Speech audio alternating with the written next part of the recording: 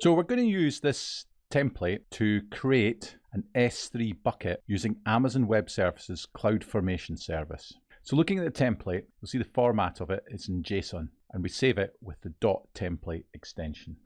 So we have resources where we actually see the assets that we want to provision, and then we have lower down we have outputs, and these are used to return values. So we can use these values in other parts of the CloudFormation configuration. So under the resources, I've selected an S3 bucket and the type, which is set to AWS S3 bucket. And I'm only choosing one property. And we're going to put the bucket name in. And that bucket name will be snip bucket, treble 1020818. Under the outputs, that will actually output the S3 bucket name. If you're looking for more properties you can use, the AWS website has a section on CloudFormation where you can look at all the different resources and the properties that you can assign. So after creating our template, we now need to upload it to our S3 bucket. So I have one called text snip. And we'll just select the template that we created there.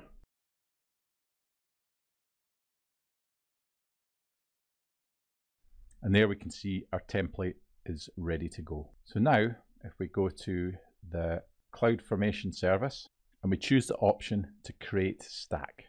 So when choosing a template, you've got an option, you can design a template in the CloudFormation designer, or you can choose a template. So you can select samples if you want, upload one to Amazon S3, or specify an Amazon S3 template URL.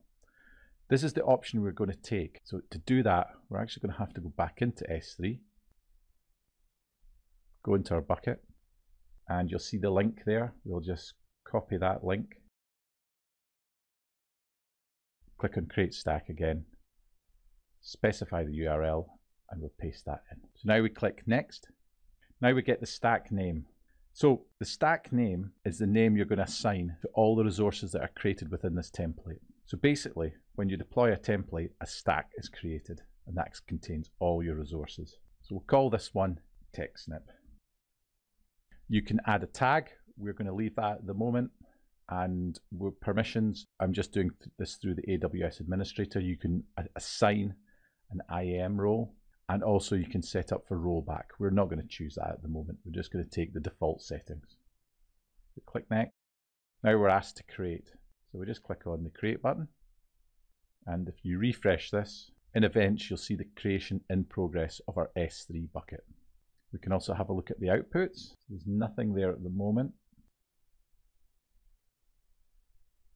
And there you see the creation is complete.